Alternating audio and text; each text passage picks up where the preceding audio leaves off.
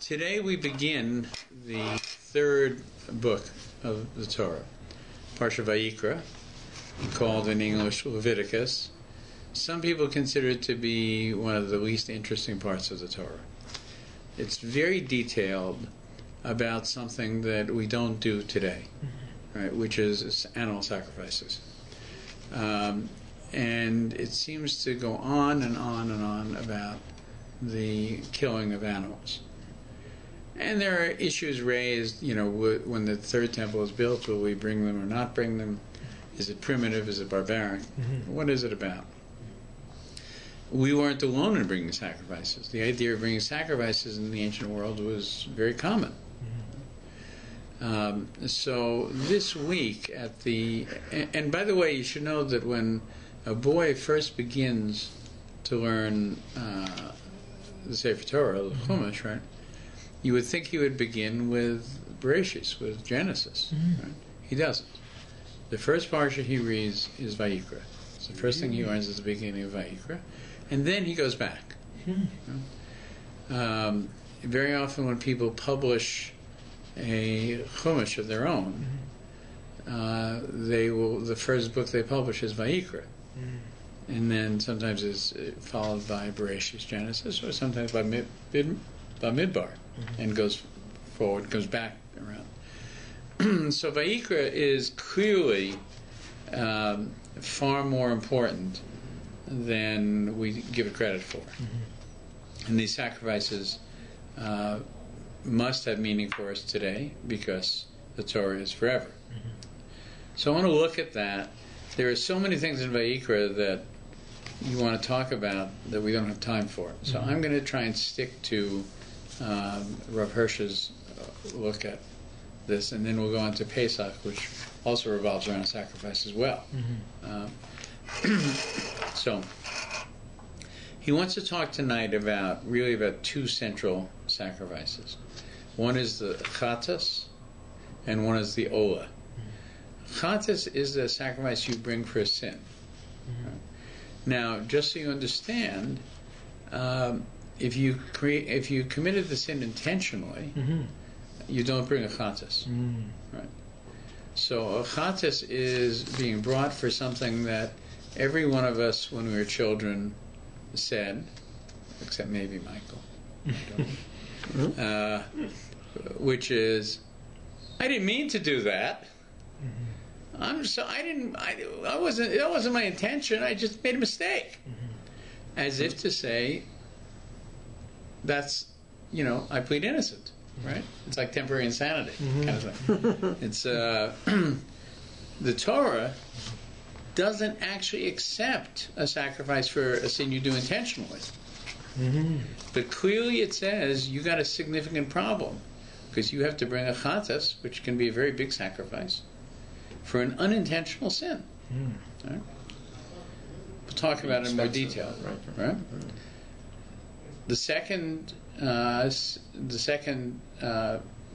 korban that he talks about at length today is the korban Ola, which is the ascension, the elevation offering. Mm-hmm.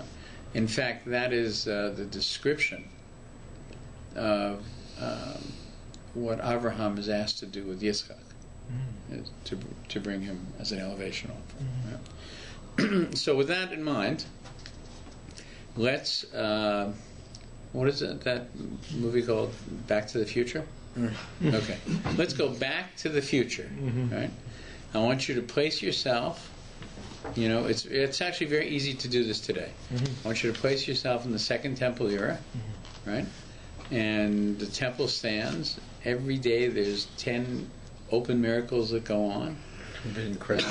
The nation is getting ready to gather there for the Pesach service, for the Korban Pesach, right? And you're there as well, right?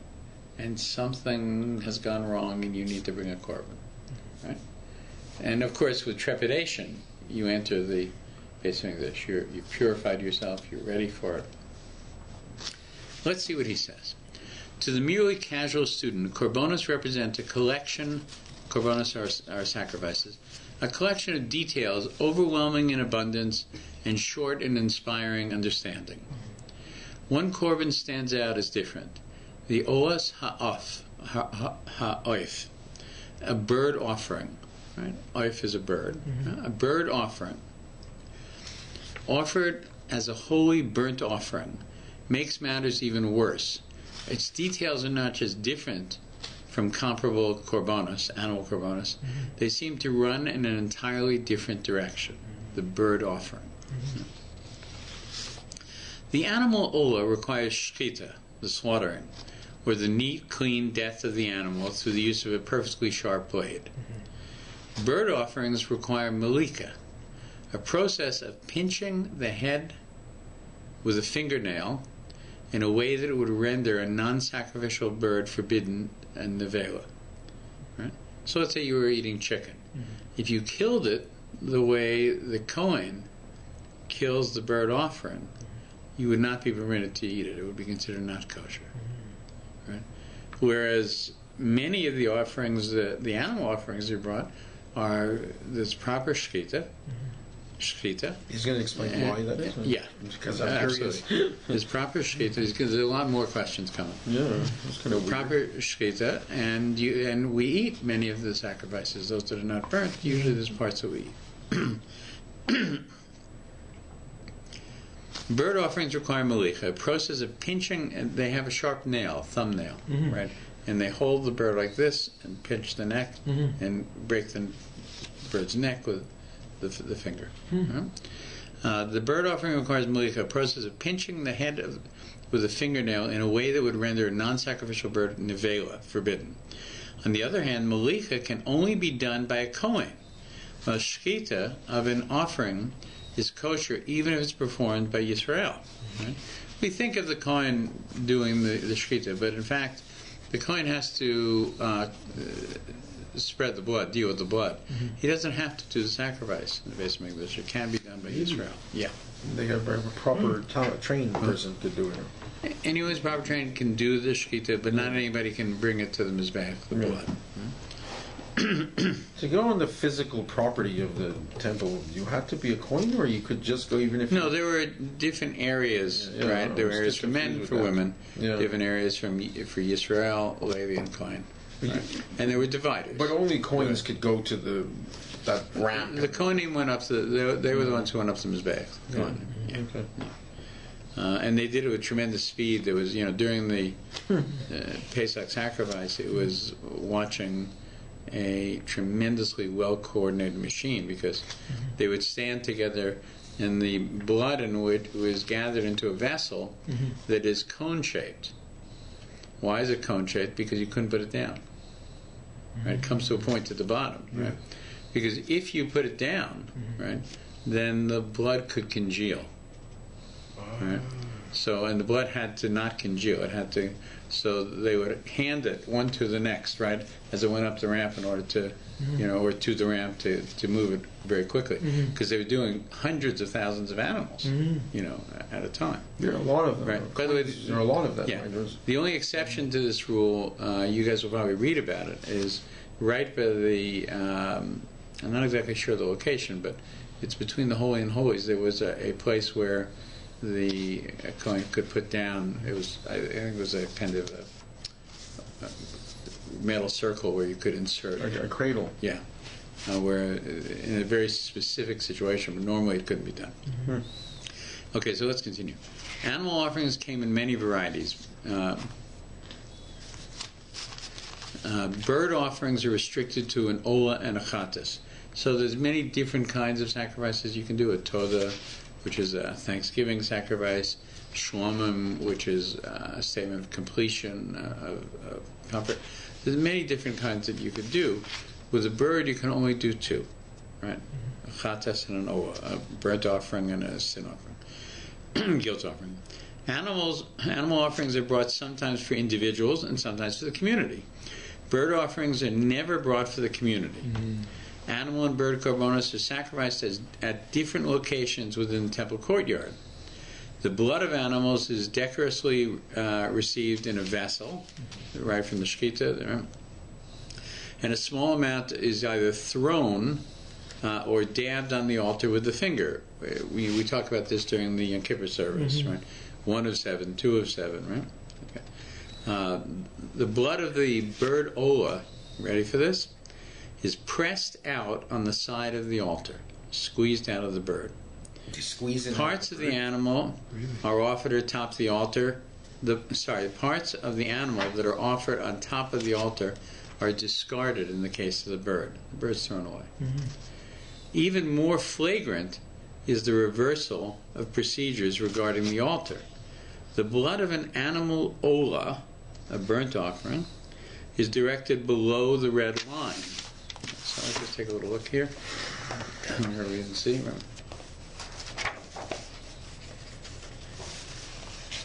You'll see this is one view of the Mizbeach, and you can see there's a red line down here, right? Yeah. Everybody see that, right? The red line down here, right? So some blood was thrown below and some was thrown above. It's much more obvious here, which gives you a better idea of the size of the altar in the second temple, right? And there's the red line again. Okay. Why was it red?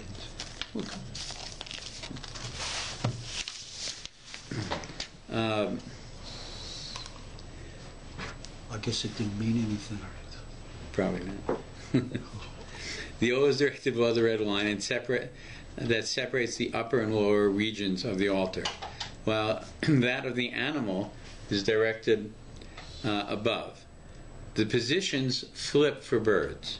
The blood of the ola of the burnt offering goes above the line. The blood of the chatas goes below the line. The key to unraveling all the confusion is in the understanding that different species symbolize different roles and positions in life. So this is a very, very important thing to understand, and it's the basis of really the whole concept of korbanos for Jews, which differentiates for sacrifices of the nations. Sacrifices of the nations are simply intended as a bribe to the gods. I give you this, you give me that. I give you my virgin daughter, and you give me rain and good crops. Magic. Yeah, it was kind of magic, but what they were trying to do was influence God. It was a bribe. Right? Or whatever God's doing. It worked with the king. Yeah. I give you this, and you make me duke.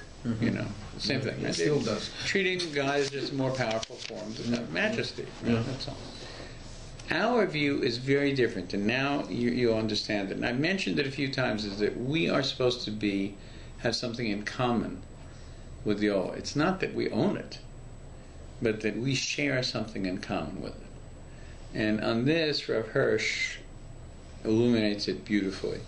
And you'll come to understand, what are the offerings? Goat, sheep, ox, cow, bird. Those are the basic offerings, right? And also meal, right? The different kinds of grain. So we're going to talk about some of them today, but as you begin to understand them, you'll understand how they can apply beyond what we're going to say today. The key to unraveling the confusion is in understanding that different species symbolize different roles and positions in life. The ola and chatas themes, elevation and addressing shortcomings, impact differently upon different roles, different kinds of people. Bovine offerings symbolize the vigorous servant of God, just as these animals are work animals, right? Cows, oxen, right? An ox pulls the plow. Somebody who brings an ox as a sacrifice, right, is somebody who sees himself as industriously involved in his commitment to Hashem. Right? He is actively involved in doing the work of God, and he identifies with this animal, which, although a farm animal, is very much a work animal. Just as the animals are work animals. Sheep don't work. Sheep don't work, right? Sheep symbolize trust in divine guidance.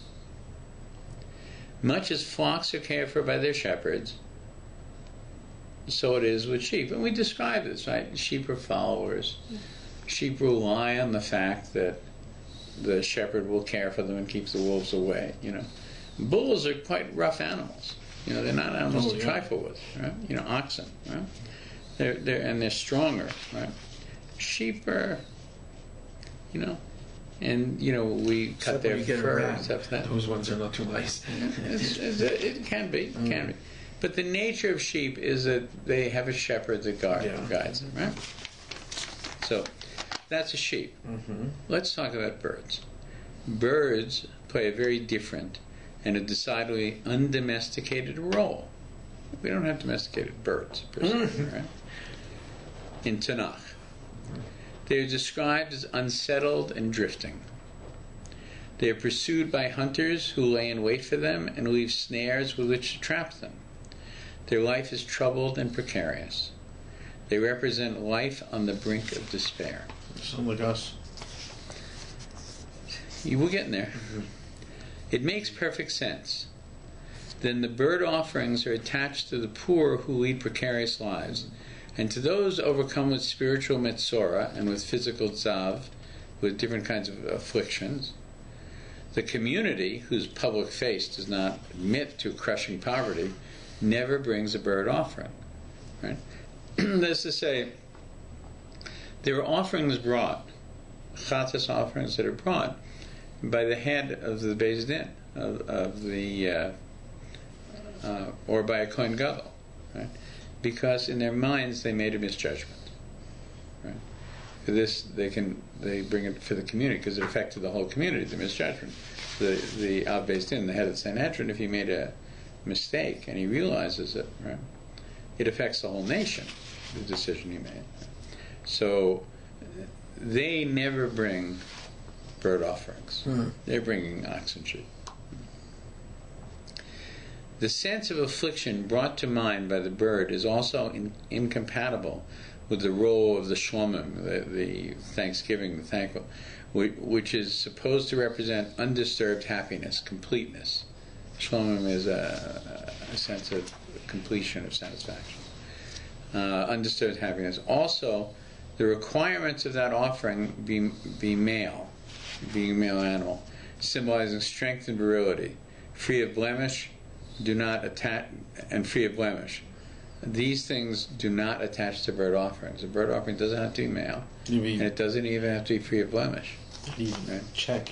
The striking differences in the way bird and animal offerings are treated are consistent with the different roles they symbolize. The shkita of an animal is elegant and refined in comparison to the much more violent pinching of the neck during malicha. The bird's body is then torn asunder rather than neatly butchered. Its very entrails are removed and thrown away. The blood representing the life force is not simply drained, but squeezed out of it. Taken together, the details of the bird offering speak symbolically to a person living with suffering. He or she approaches the south side of the Mizbeach, the side closest to the menorah, and therefore the side of enlightenment, unlike the animal offerings brought in the north, the side of material concerns. The owner of the offering seeks both insight into his condition and elevation from where he is. He presents himself to the Kohen as a fragile, hapless dove. What he encounters is not visually pretty, but full of meaning for him. He's instructed that enduring oppression can also be a form of serving God. Let me read that again. He's instructed that enduring oppression can also be a form of serving God. Indeed, the life that has had all its vitality forcibly pressed out of it also has a place atop the altar. Right? The blood is above the line. Above the line. Not just the one exhibiting the strength and the willingness symbolized by animal offerings. The oppressed, the suffering, who do not lose sight of their goal of bringing themselves closer to God, also contribute to keeping strong the fires of God's presence. Where some would find only victimhood, the bird offering allows the suffering to find nobility and purpose.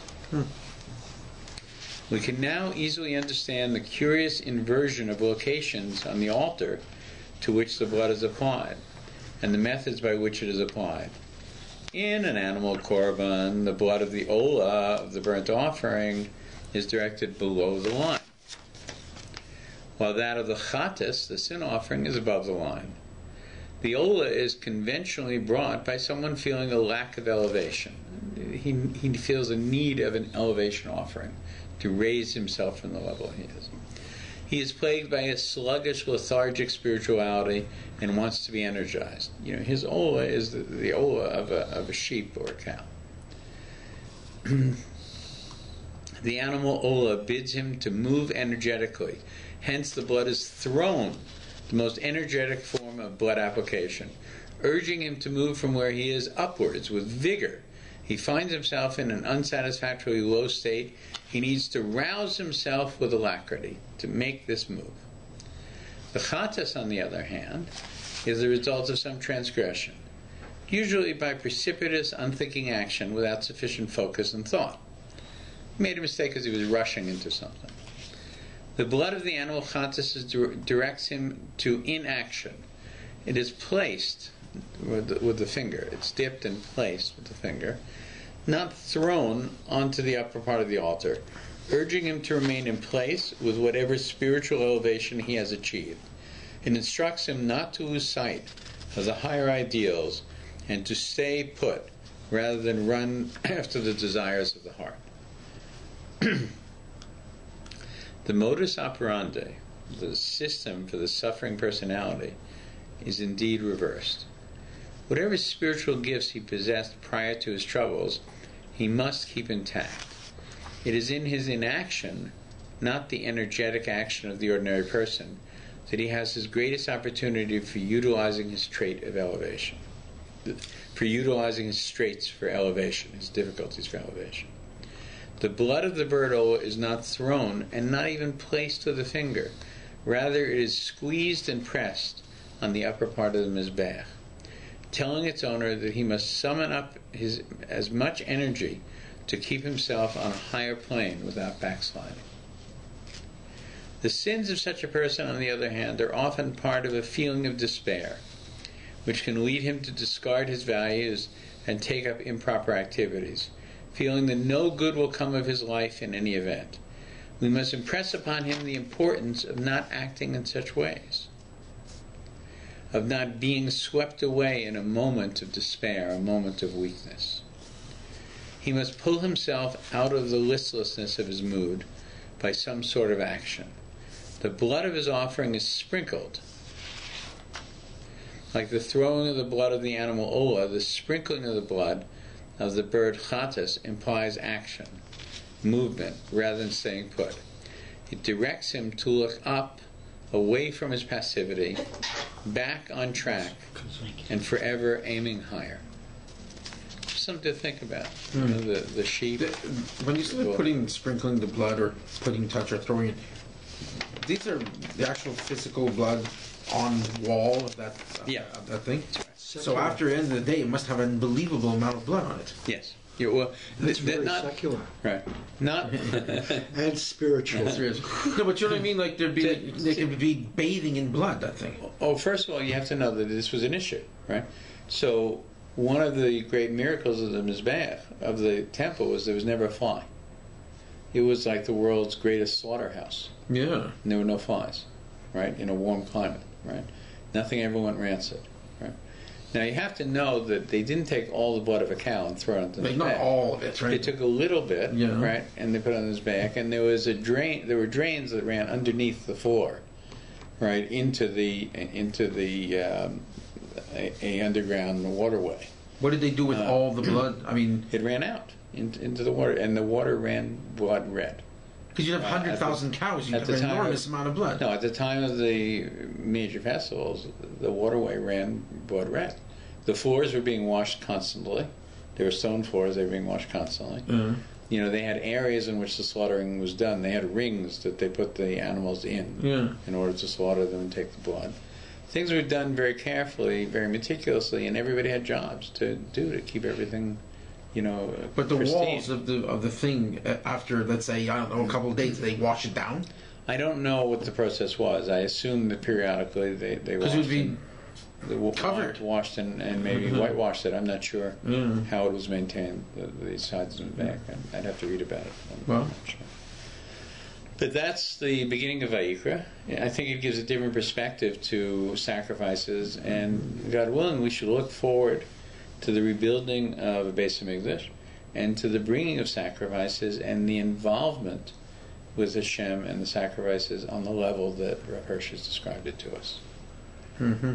And when women gave up their beautiful brass mirrors to be made into the wash basin of the Kohen Gadol. Of the Kohanim, all the Kohanim. Wasn't that a sacrifice too? This is a separate question, right? And we should have done a whole shiur on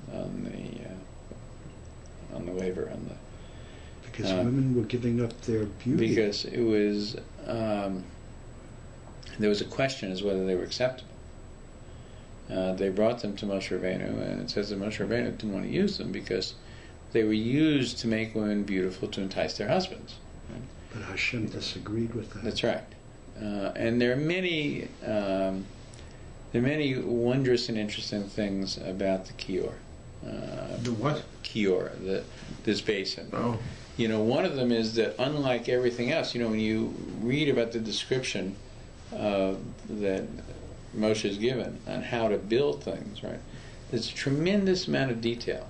How many cubics, how many tfachim, what's covered with what's right. With the kior, there's actually no size. Doesn't tell you how big to make it. All Moshe Rabbeinu is told is use the mirrors, right? So if you get 50 mirrors, it'll be a kior the size of 50 mirrors. If you get 600,000, it'll be the size of 600,000 mirrors, right? He didn't know, right, what was going to happen, right? The women brought it because it was copper and it was to be used for this purpose. You understand that gold that was brought to, say, build the covering of the Aron, or to make the menorah, right, was melted down into ingots, right, and reshaped.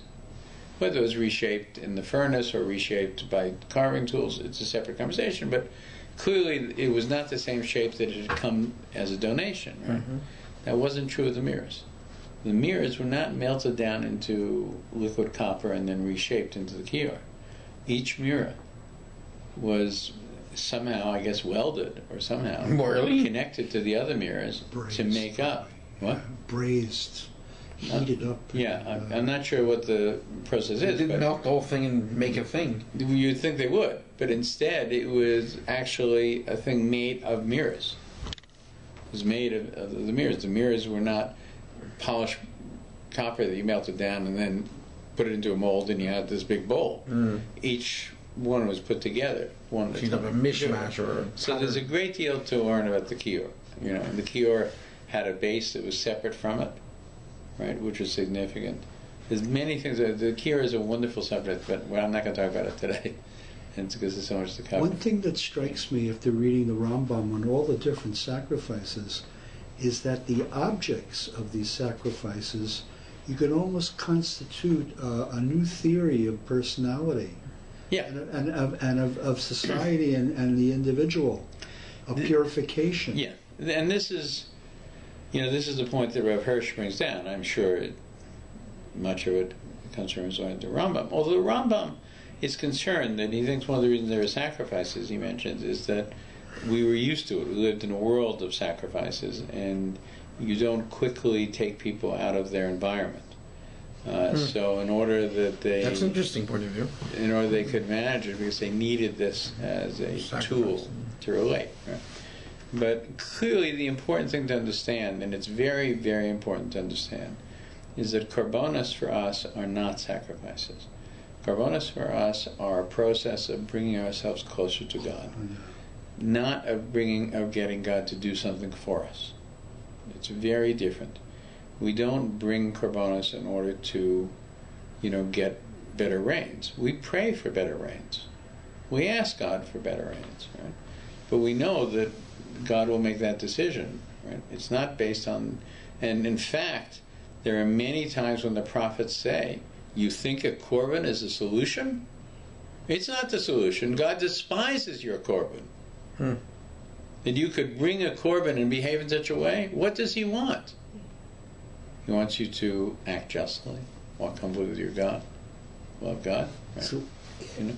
these So different. So the korban is not a substitute for proper behavior by any means. It may be a way of helping us to have proper behavior. But One thing that strikes me is that bringing a korban, it brings about a separation, and then leads one down to different kinds of purification. It's very complex. it is very complex, and to appreciate it, you need to have an understanding of the whole process. Right? Yeah, I still don't really have an understanding of the and process. it's really a separate shear, and I do want to go into basic, except to say that the korban was not simply that you brought your cow on a sword and you felt bad. It was a process that the Kohen didn't have to accept it. They could say no. Kohen said, "You brought this, it's not appropriate for you." Right? A rich man who brings a inexpensive korban, right, may not be doing the right thing. We reject it. What's your state of mind? When you bring the korban, you started a fire on Shabbos. Why? Why would anyone start a fire on Shabbos? You know that it's. Oh, you didn't know it was Shabbos. That's why. You're confused with the days. Well, we have to, make sure this doesn't happen again. It's not just simply I erase the problem. You have to fix the process, right? And there was a relationship between the Kohanim. They were accepting the korbanos, right? Which was not an easy process to bring. When there's complaints in Christianity about how the temple is operated. Really? It seems like tremendously bureaucratic and profitable for and there's a misunderstanding of it tremendously. When somebody decides they want to commit themselves to become Jewish, unlike other religions, we don't say, okay, swear an allegiance to our principles of faith and it's done, right? We don't make it easy. No, it's difficult. Right? We say that it's a process. You have to understand who you are, who we are, to say you want to be part of this family. It's a very complex thing. How much more so when you bring a korban? You think you walk up, here's my cow, go and take the cow, and I'm finished, right? I go to the priest, I give him X number of dollars, and I say, forgive me. It doesn't work that way. You go to this guy, and he gives you this ticket, and he sends you to that ticket, and he gives you that ticket, and you're going around in circles, in the process. Did you bring the loaves of bread that go with this, and the wine that went with that? It's a whole. You really have to get into it. If you think, we often see how difficult it is to prepare for Pesach. We're on the doorstep of it, right? It's part of immersing ourselves in Pesach.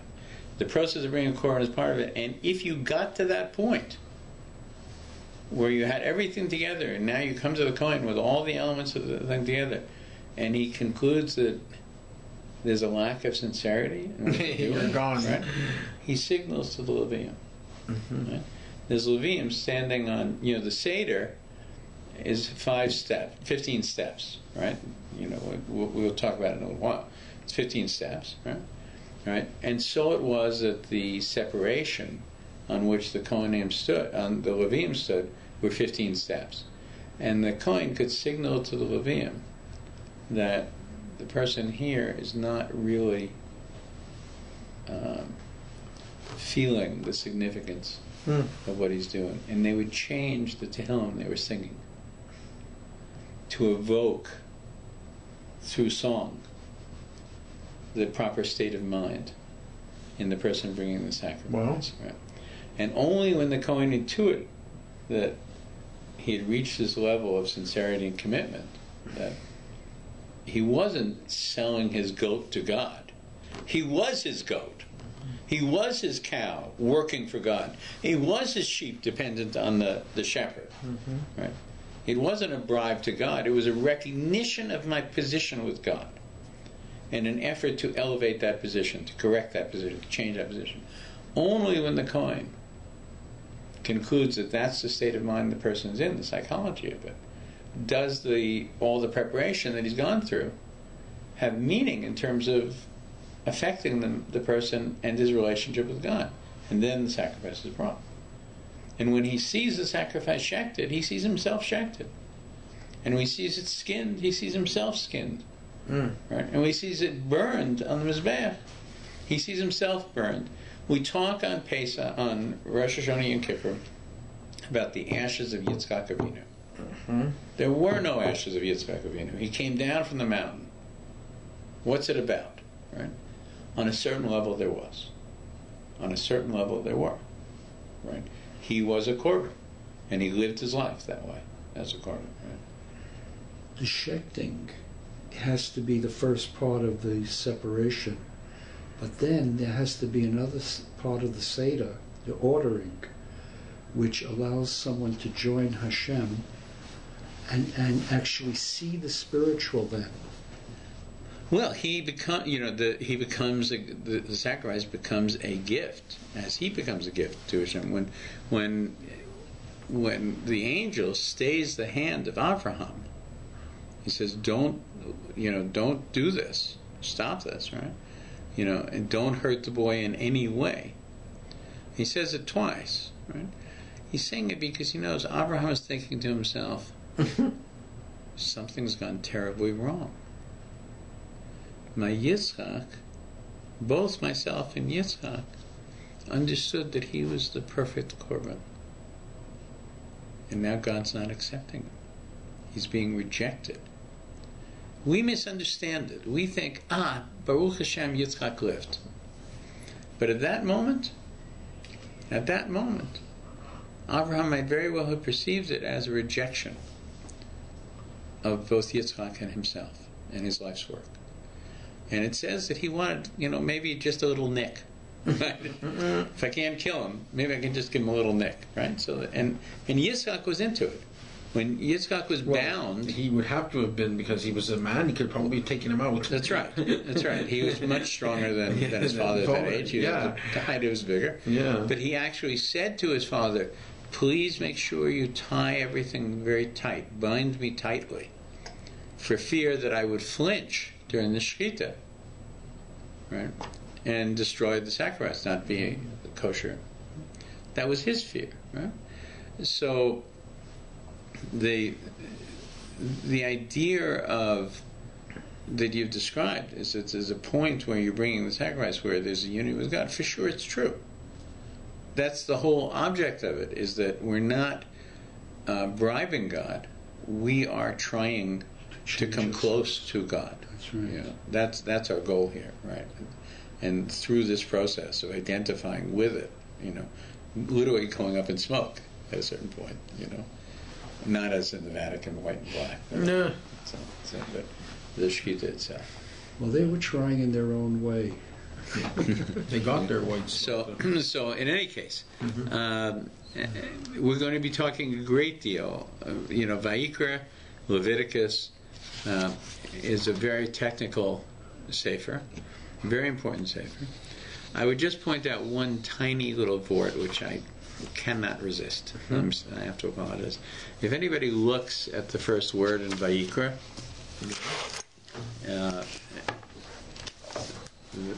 this is Shmos. Can you hand me? Yeah, great. Okay. So, does anybody know what the word Vayikra means? No. Let's see how they translate it, okay?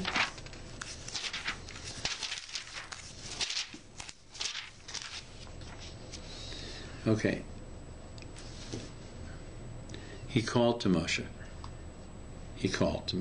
Right?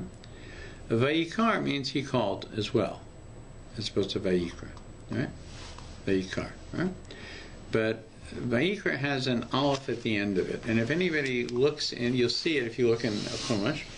I will try this here. Okay.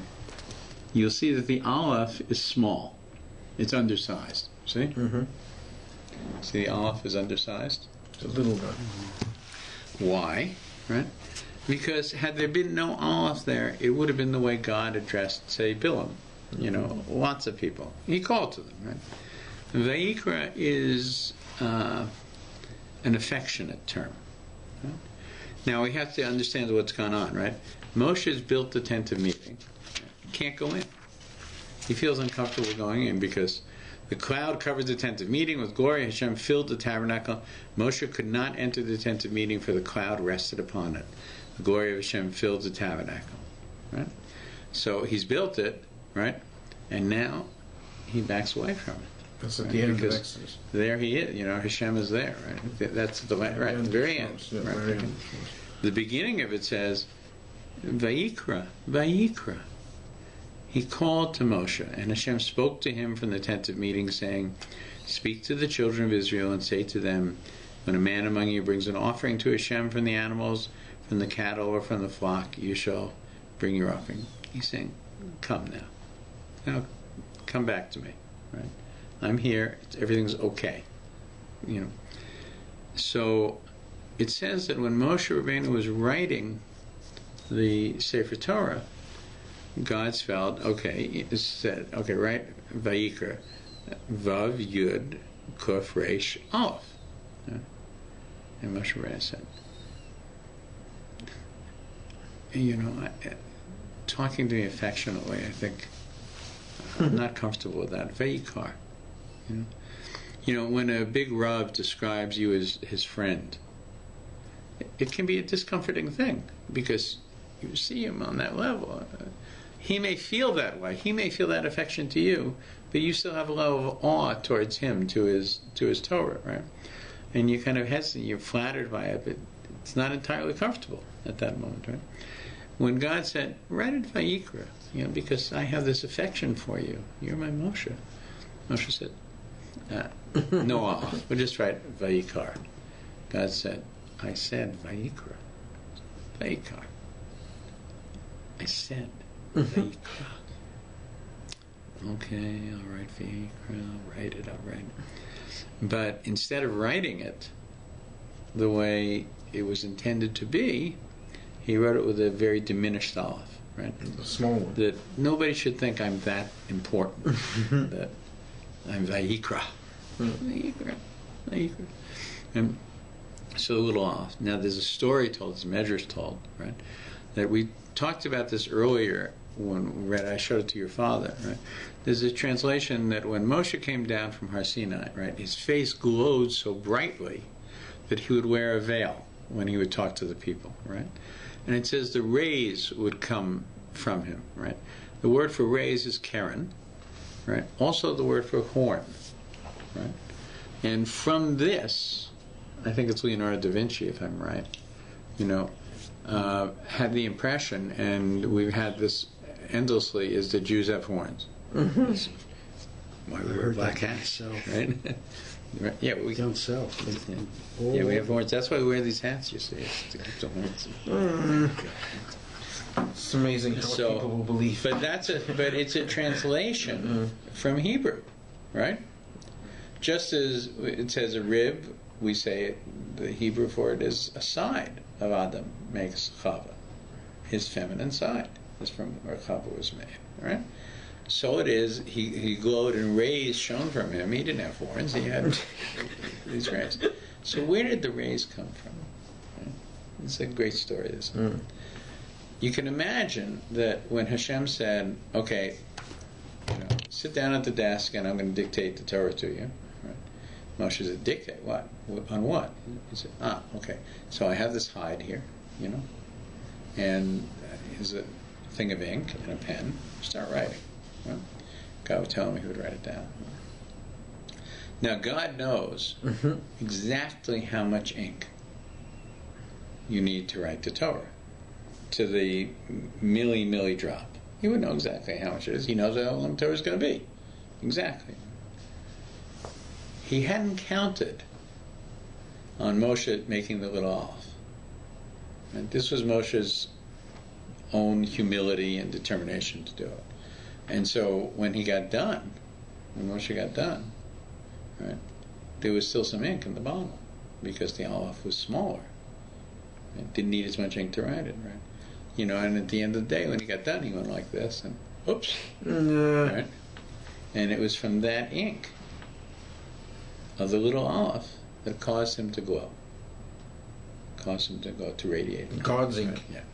So there's many things in it, but it's a very interesting thing that begins with this little aleph, and it's about the humility. We know that Moshe Rabbeinu is the most humble of men.